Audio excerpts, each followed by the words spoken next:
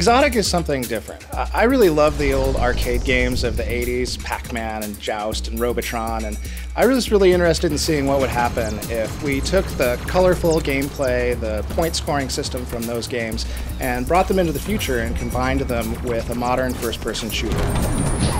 Being part of an independent developer has a lot of advantages and disadvantages, but among its advantages is that we really had complete creative control over the game as it was being made. Nobody was telling us exactly what features to put into the game. Nobody was telling us exactly how the game was supposed to look. So what that allowed us to do was to let the game kind of develop itself organically. And the game just ended up to be really fun to play. We've taken Xotic in a totally different direction than your average first-person shooter, where the palettes are typically gray or brown. We've gone in a radically different direction. So you'll see that come through in our weapons, in the lighting.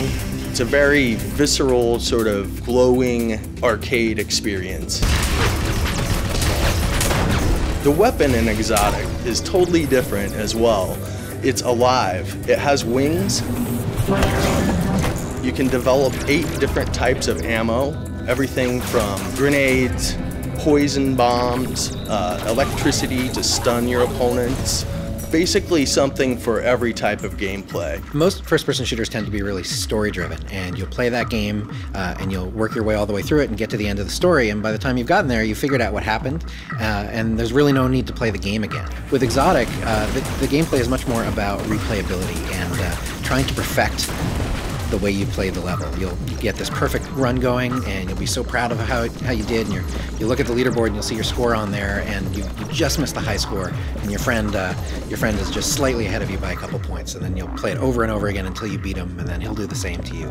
My favorite thing about the game is definitely the point combos. I love the way that you can start chain reactions in the levels and try to keep them going throughout the entire level.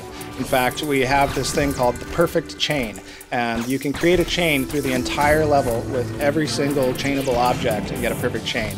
It's really, really challenging and a whole lot of fun, and I think it's totally unique to the first-person shooter genre, and pretty unique in games in general.